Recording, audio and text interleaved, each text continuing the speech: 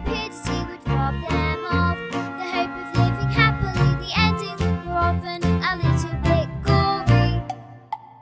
I wonder why they didn't just change their story. But all we have to do, well, we're told, but surely sometimes you have to be a little bit naughty. Just because you find that life's not varied doesn't mean that you just have to grin out berries.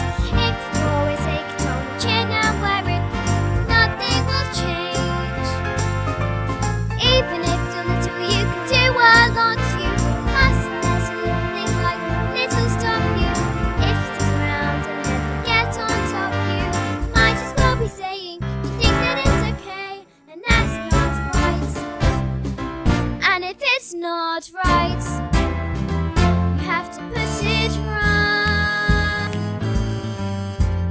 Platinum blonde hair dye, extra strong, keep out of reach of children. Oil of violets, hair tonic, for men. Yep.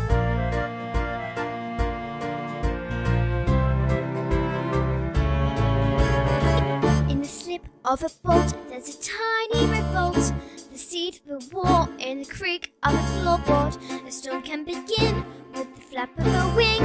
The tiniest mite packs the mightiest sting. Every day starts with the tick of a clock on escapes. Starts with the click of a clock. If you're stuck in your story and want